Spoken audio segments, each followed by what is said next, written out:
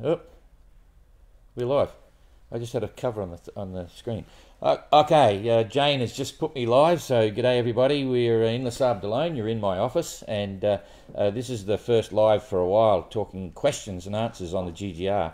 It's a feature which happens all through the race, and whenever you see the question mark, you can stick your questions underneath in comments, and we'll get to answer them hopefully every week.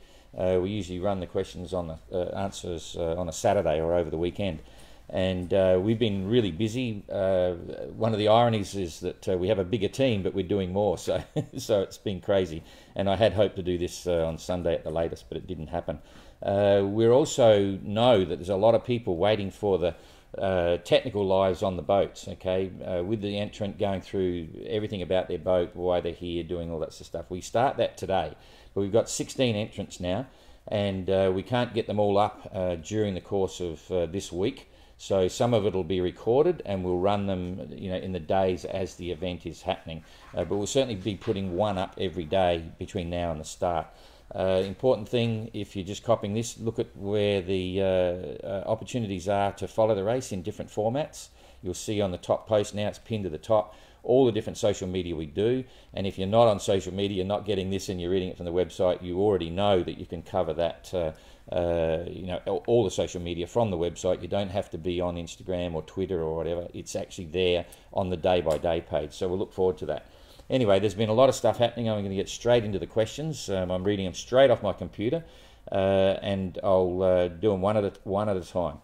First question was, have we got a date to start the GGR in 26? We don't have the day, but we certainly know it'll be a similar time period. So it'll be beginning of September somewhere. We feel very confident that'll actually work out well in terms of weather in the Southern Ocean, and it fits well in the Sable d'Olonne here if we're here next year or in the next edition, and I'm hoping we are. So yeah, sometime September, early September 2026. Next one, that was from Bruno. Next one from Lucy. What time does the race start, and from what time do the boats and skippers go into the channel? The race start local time will be 4 o'clock in the afternoon. The boats are actually leaving here just before 2 o'clock, so it's about 1:45. They'll be heading down the river, so if you're on the wall, it's going to be quite exciting, and it'll all be covered live on Facebook.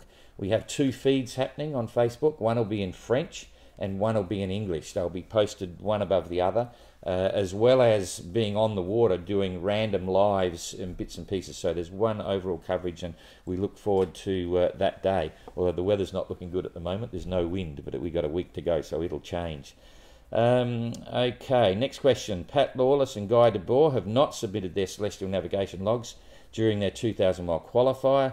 They've been fined and must now do 300-mile solo voyage and submit a minimum of 3 celestial navigation calculations. Why were these entrants not informed sooner? It seems unfair and petty to also fine them €1,500. There's a couple of issues there. The first one is they could have submitted, Pat could have submitted his celestial logs over 2 years ago and didn't do that. Guy has just completed 4,000 miles across the Atlantic a month ago and could again submit those at any time he wants. There is a date requirement to finish in the notice of race, a date requirement to finish your qualifying voyage and get your registration in. Now, the key to all of the compliance issues is your final registration. It's very clear in the notice of race what you have to do and what happens if you don't. The reality is, if you don't on time, it's fines up to $10,000. Okay, and if you haven't finished your qualifier, we extend that beyond the registration time up until the 1st of August, okay? And then after that, when it's completed, you then need to put your logs in. It's only from the prologue in Gijón that all the entrants come together, and most of them give us that data from there, because there's charts and books and this, that, and the other, and we don't want them to necessarily bring them in the mail and all those sorts of things. So that request was put in on the 9th of August, and both Pat and Guy did not submit them at that time.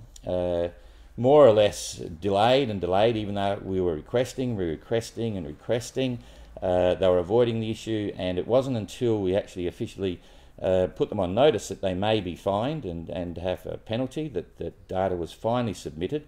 and that data was proven to be completely unsatisfactory and basically completely missing. So it's a very serious offence. All entrants have to be able to navigate and prove they can navigate. They made no effort to do that, and so serious ramifications come from it. And the fine was considered to be as lenient as we could, and yet emphasising the importance of those fines. There's another question further on. Why do we fine entrants? Well, the first thing you have to know is that when an entrant enters the GGR, when they put in their application, they have to sign a declaration, and it specifically mentions in that declaration that they've read the notice of race, they are aware of the fines, and if they breach any of the rules, they are prepared to pay those fines. Okay, they sign off on that, so they know what the ramifications are. Why do we have fines? There are so many aspects to this race that involve government departments, so much official paperwork, media obligations, just simple things like taking photos of their boat, sailing, and if we don't get them, we can't give you the experience that you're hoping to get with the event, and yet entrants simply do not do it. Not all of them, but a huge majority of them, for instance on media, they say they're too busy, they don't want to do it, and we have to have some form of penalty. We could fine entrants, I'd say, across the board regularly. We don't do it. It takes a lot of warnings, a lot of prompting. We go for years overdue when the fines are due because we hate fining entrants. Okay, you've got to understand that. It's not easy. We give them an opportunity to appeal that fine, and it's up to them whether they do or they don't. Sometimes there's mitigating circumstances. Some entrants have had fines that have then immediately been suspended, subject to not receiving another fine. But there's serious business in the GGR. It's not just media, it's not just parties. We have obligations all over the place, and that's all you can do. But believe me, we are very lenient, extremely lenient on when and how we place our fines. So, and if you want to read about it, it's all available in the notice of race. I mean, you're here to enjoy the race. You don't need to read the notice of race. But if you want any answers, have a look at the notice of race, and you might be surprised at what you find there. So, but we hate delivering fines. That's the bottom line. But we have to sometimes. Okay. That's the next question. From Doncha, why are we fining entrants? And we hate it, but we just got to do it sometimes, and we're not ashamed of doing it. Believe me, that might explain it. We have to sometimes. I'm reading The Voyage of Madmen, which is an amazing book, and after suggestions of other reads, which has been replied to underneath that comment. Next one from Susan. Do you get advice on how much and what food to take, or do we give advice? No, we don't. Everyone tackles it in a different way. We've all got our own experiences. I'll talk about my experiences later on during the course of the commentary of the race. But yeah, it's a fascinating thing, and we're asking all entrants to provide answers to a substantial questionnaire. So we'll have a lot of answers on things like even how many pairs of underwear they're taking, how many rolls of toilet paper, quite true, because there's a lot of fascinating things that are going on within their own sort of efforts to be involved with the GGR, and we're capturing all that so we can tell you all about it as we go forward. So yeah, there's going to be some interesting information. But food, it's up to them. Some take wet food, some take freeze-dried, some take all sorts of bits and pieces, so pre-cooked in jars and so on. So we'll cover that more as we get into the race. Jojo's got, how about a session on the steps to race in the GGR in 2026? As you may know, there's a lot of 2022 entrants that haven't quite made this edition for various reasons. COVID was one of those. The entrants couldn't travel to their boats. It was upsetting their work sort of ability to earn money and find sponsors and so on. So a lot of those are now lining up for 26. We've got a big potential entry list already. Other new entrants are out buying boats. We're discussing with them. The entry forms and opportunity to sign up will happen in late October rather. And it's a complicated scenario on how you get into the GGR, but quite simply, there's no need to have any instruction at this point. You either want to do it or you don't. People ask, how do you win the GGR? How do you finish in the GGR? It's all here in your head. So if you're losing sleep at night and want to know whether you should or shouldn't do the GGR, you're so passionate and build up about it, you'll make that decision and then you'll sort it out, and we're available to talk and so on. So whether we would do a session on how you do it and how you get sponsorship and stuff, we'll talk about it during the commentary of the race. Huge subject, but We will bring it up along the way, but we can't talk about it here now because it takes too long.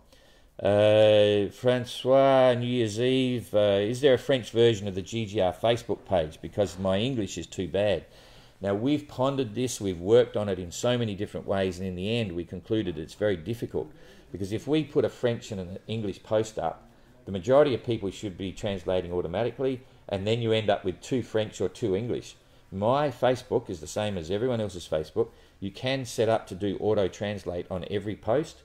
So I follow all the French posts on Vendée Globe race, on the Mini Transat race out of here, and it comes on my screen in complete English. It's like an auto Google Translate, but it's pretty good. You know what's going on, and so we're hoping that all the other French followers for now are using that auto translate and can clearly understand and see what's happening. So it is very confusing trying to run 2 Facebook feeds on that. Certainly at the start we'll have a French and English live commentary. Wish to know the process of fixing Abolish Tommy's boat in the bow section.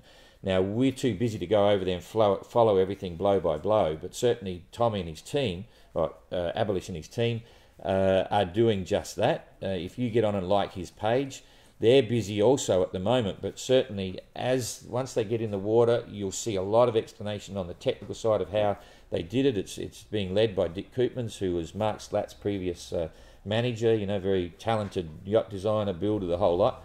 We're confident that the fix will be really efficient and safe, and so you know, you just keep an eye on his page, you know, like that, and you'll get it. We'll obviously share some bits later on just to show what happens, but that's the best place to get that information. Same with all the other entrants. Look at their Facebook feeds, it's quite fun. Michael, how can we get a poster of the 22 GGR here in the UK? Come over and visit the village, they're free, but it's really challenging for us. We will have the shop up and functioning once the race starts. We're all too busy to manage that right now, and there will be an opportunity to buy a poster and have it in the mail. We've got poster tubes and so on. There's various posters you'll see. The posters themselves are free, but the handling and getting them out, it takes a bit of an effort. So follow that. When you see the shop come up, you can get that organised. Most of our merchandise, we thought we'd support Poland because of the war over in Ukraine and so on. So rather than getting our merchandise from normal suppliers, we've got them from a supplier in Poland, and it's a complete muck-up. All of our stock was supposed to be here 2 weeks before the start of the race. I think it's leaving Poland today and may get to us at the end of the week, a day or two before the start. So it's very disappointing for us. We've been let down badly by that, but we still support Poland. Moving along. Jay says, is rowing allowed during the race? Yes, it is, but it'd be hard to row around the world, but certainly Mark Slatt's had some big oars there. He's a world champion rower, in long distance rower, and it's allowed, but it's a long way. So you can also motor as well. In the past edition, in 18, a lot of the entrants were motoring to use up the fuel they carried. In this edition, you can't do that. You get a 2-hour time penalty for every litre you use over 25 litres. We give them 25 litres to keep their engine serviced. During the year, they can run it for half an hour every so often, but after that, that's it. It's a 2-hour time penalty. So all of the finishing times will be provisional once they cross the finish line. We bring them to the fuel dock, fill them up, and every litre over 25 litres, they get that penalty. So it's going to be quite interesting. It encourages solar power, wind generators, hydro generators, and so on. Mike Phillips, can you please comment on GGR position regarding the international coal regs, in particular reference to Abolish Tommy's incident on the race in Dijon? Now, the bottom line is the GGR is a solo race around the world, as is the Vendée Globe, as is the transatlantic races and so on. If I start to discuss the subject of solo sailing in relation to maintaining a proper watch, it's incredibly fascinating. It's extremely, not controversial, but everyone's got an opinion, and we'd be here for days, okay? But you have to look at the fact that it's extremely rare that anyone ever gets prosecuted for solo sailing, because you can maintain a watch to the best of your ability, which is part of the coal regs. There's many international commercial ships that are faced with the same problems to meet the definition of the coal regs. You are supposed to listen with your ears. It's specifically mentioned in the coal regs.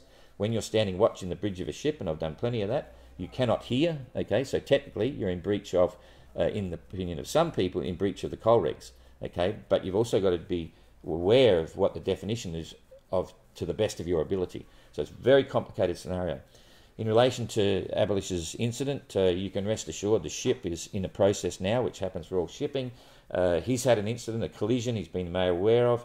He would have to immediately report that to various international authorities, including the ship owner. They have to put in reports. The state or the country that the ship's registered under gets a report.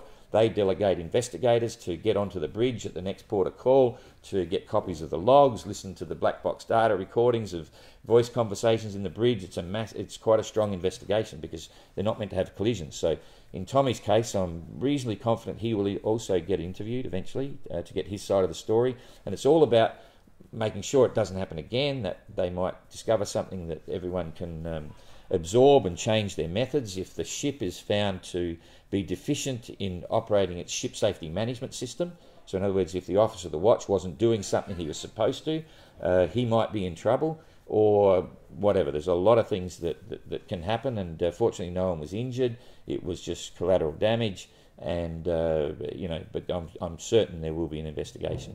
Certainly Tommy has already spoken about it a bit already.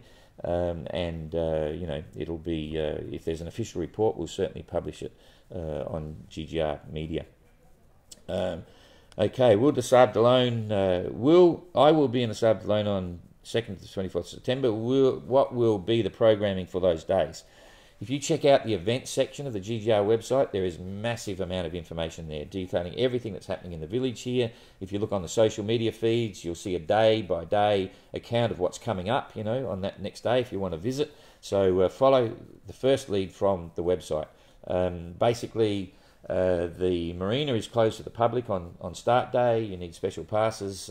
There'll be a lot of emotion as they set out. It'll be covered on Facebook lives, and then there's a procession of boats down the river, and the boats get out there, and again it's live. We actually have a zero carbon footprint helicopter covering the start, as well as drones and 4 or 5 cameras on the water. It'll be quite an interesting start. And I was fascinated because I said, do we really want a helicopter? No, but they actually found one that the company is zero carbon footprint.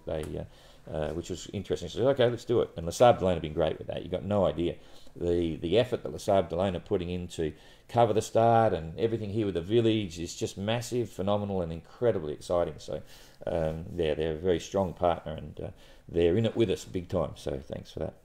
Where is Susan? We miss her. I think you're talking about Susie Goodall. Susie Goodall's a mother. She had a family after the end of the race. She's not coming over to the start. Some of the 2018 entrants are, but Susie won't be here. But you might find something on Facebook. Thanks, Cyril, for your best wishes. Hans says, hi. I've read that 2 sailors haven't passed the security checking. The use of a sextant will not be allowed to cross the start line. May I know which sailors they were? Well, that's all been discussed before. They've just, I think Pat is already back from his 300-mile voyage, and Guy will come back later today for a briefing. Okay, we're in the office. Ada's over there, and Jane's in the corner as well, so it's all good here. Love to know more, for Judd Berry, I'd love to learn more about drogue choices for the racers. Who has a Jordan Series drogue and who doesn't? And for those who don't, what's their serious heavy weather gear and warps? I've got to mention Katie Strickland at Yachting Monthly, who did a really interesting series of articles, which would still be online, okay? And she asked those specific questions for every entrant. As I said, we've got a questionnaire going to all the entrants. We'll have all this data on everything, the type of sextant they're using, what type of towing log they're using, what type of drogues they've got, all this sort of stuff, and I can give you all the data then. Quite a few have got series drogue style units, and we'll talk about the techniques and opinions on how heavy weather should come, but now it's really difficult to get into a lengthy discussion on that, but it's a big subject, so keep watching and you'll get all those answers for sure. And Thimos would like to know, will there be any experiments and scientific work from sailors? Some of the sailors are doing experimental work. As an organiser, we haven't been involved with coordinating one across the fleet. We simply don't have the resources to manage that at the moment. If we had big partners, we could do all sorts of things, right? But we don't have that. So as an example, Bayant, which is the sponsor of Abolish Tommy, they've got a lot of things, a few things happening, but the most fascinating one is that he has a special colour patch on the deck of the boat that will be tracked. The boat will be tracked by satellite.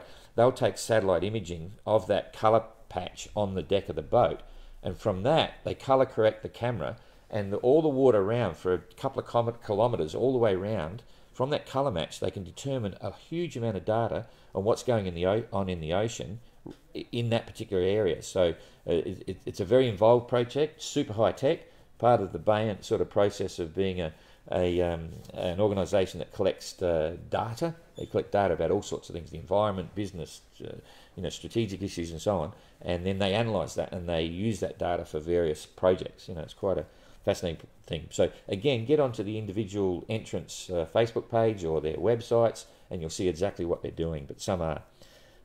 Stephen Eddy, which vane is the most used this year? Well, without question, it's the Hydra vane. It's got some unique advantages. One of the big ones is that a lot of these full keel boats, some like the Rustler have their rudder right at the back, but others like Tapio and who else? Even the Tradewind 35, their rudders are quite a long way forward. They're not far back from the centre line of the boat. So the rudders themselves then can be on an angle as well, which makes them inefficient when they're turning. If it's a vertical rudder post, they're a lot more hydrodynamically efficient, and because they're further forward and not right at the back of the boat, they're not as efficient. So if you're using a wind vane like an Aries or something, nothing wrong with Aries, they're quite a nice vane. Using a servo pendulum system, pulling ropes to use your own ship's rudder, you're still steering the boat from the rudder, which is way forward. A Hydra vane has an independent steering rudder right at the back of the boat, and it has the potential to steer a straighter course. So if you're doing less of this and more of that, you obviously go further distance, and that's exactly what's happened to Tapio. That's why he swapped from the Wind Pilot. One of the reasons he swapped from the Wind Pilot to a Hydra vane this time, because he knows that being right at the back with a rudder, rather than using his little rudder way forward, he's likely to go straighter, which could save him a week or a week and a half. So yeah, but there's a few different vanes. There's Monitors, there's Wind Pilot, there's Hydra vane, and I think that might be all.